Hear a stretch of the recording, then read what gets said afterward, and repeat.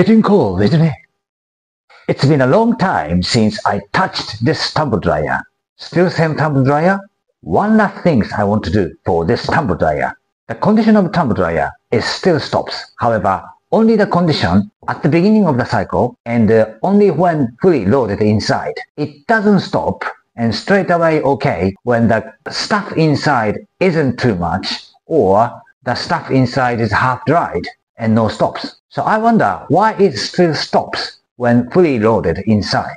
I'm thinking the theory I mentioned in the second video of this series, the pressure increase inside. When the stuff inside is too much and it starts steam up a lot in one go, that increases the pressure, that increases the heat, then stops. That's my theory. So in order to mitigate that condition, I have one idea I want to do. Let me explain. Back part of the panel to remove.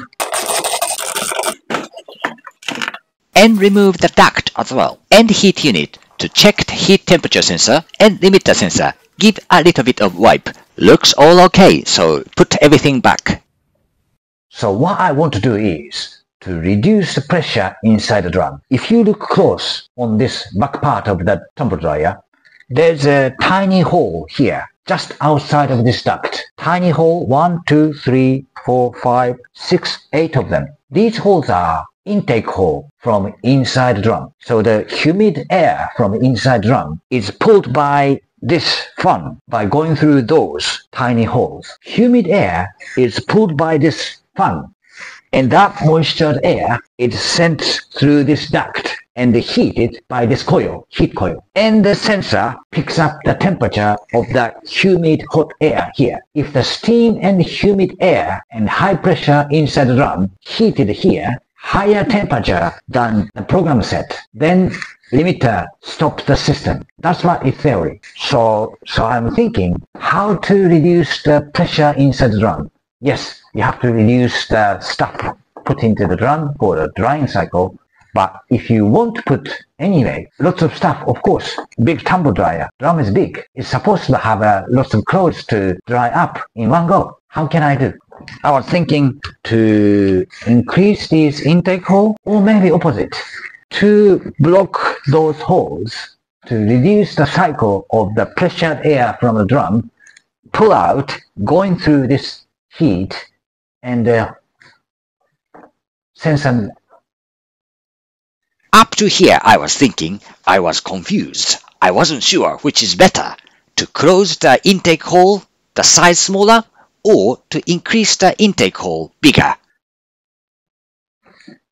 Maybe reduce that cycle is the remedy. So I want to close off some of the holes and try how it goes. I found some tiny screws from my old stock. I just put those screws into holes. So total 8 of intake holes. So I put 4 of them and how it goes. Check the screw is really tight. This is the intake hole and closed intake hole. So I closed 4 out of 8 intake holes.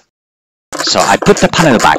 In order to know the result of this action, I didn't touch any other else. I didn't do anything for heat exchanger as well. I didn't clean anything else at all. So first try after the modification. Try again. However, soon this happened. Stopped fast. It wasn't exactly steamed up either, and tried again. However, it stopped again, so it didn't improve anything at all. I didn't do anything good. So I do the opposite idea, to increase the intake hole, to make the process of humid air to go outside of this drum quicker. Let's try that. So remove the back panel again to access that hole. The current intake hole diameter is 3 mm, so the idea is to increase this 3 mm to 5 mm by wedging. I made a bigger for another 2 and removed the screws I use for closing intake hole. So I made 3 holes bigger out of 8 holes. Let's put it back and see how it goes. I had a chance to use a tumble dryer just after this modification. These are half dry and short lot amount. Let's try.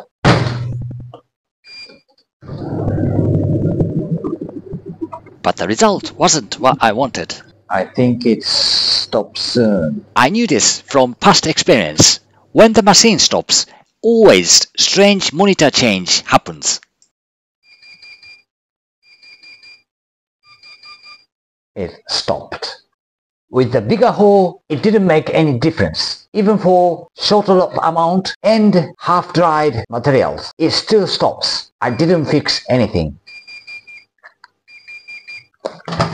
Not as much steam as I thought. Not dried. So maybe the pressure isn't that issue, and I don't know what's the issue. After this, I decided to see the airflow system, heat exchanger, and found this. This sludge was accumulated in the sump. Maybe I should have done those cleaning before doing any test. Heat exchanger was completely blocked by fluff. No air chance to going through either way, side or going through to the vertical. So I did deep clean, washed by hose, and put the heat exchanger in the water for a couple of hours, and clear it away, all fluffs. Also intake duct to clean on the front cover, and put everything back. The result was, the initial one, no stops, success. But the second one, stopped once. The third one, it didn't stop all the way through. I didn't feel anything I fixed, so I was back to the back of the tumble dryer. The intention is to make the other 5 holes from 3 mm diameter to 5 mm. So this is about 2.8 times bigger holes for the intake I prepared. The result is still the same. That still stops. So I didn't take another video of stopping the machine all the time. What I was trying to do is to reduce the pressure inside the drum or machine to making the intake hole bigger. I thought the intake hole bigger brings the compressed air inside the drum go out quicker. That can reduce the speed of the pressure going too much higher, then increase the temperature inside the machine and trips the trigger. However, it didn't seem to work. Whether my theory wasn't exactly correct, pressure going higher, temperature going higher, and limiter sensor trips off the machine. I'm not sure that's really correct or not. Anyway, the dilemma of this machine is pressure inside the drum has to be getting higher. Otherwise, the compressed heated air cannot be pushed downwards by going through this duct. Without high pressure inside the drum, the air cannot be pushed onto here. And the machine system, the tumble dryer system doesn't work. So pressure increases is necessary inside the drum. Only the one thing, if I were maker or engineer of this one, how about increase the setup temperature for the trigger trips off for the system than now. However, I don't think I can do that. At the end of the last video, video 3, I mentioned about controller. Controller may be something wrong with it. However, with my theory, I shown in this video, if the temperature setting inside the program doesn't change, the condition of tumble dryer performance will not change. So I will not replace the controller this time. Do I still use this dryer? The lifetime of tumble dryer is up to 15 years. This tumble dryer is the 10th year this year. I'm expecting this should last a bit longer than now. So I carry on using this tumble dryer. But any change it happens or any thought I could think of and try, I would update the video for the new trial. But till then, I have nothing else I could do now. Thanks for watching till then.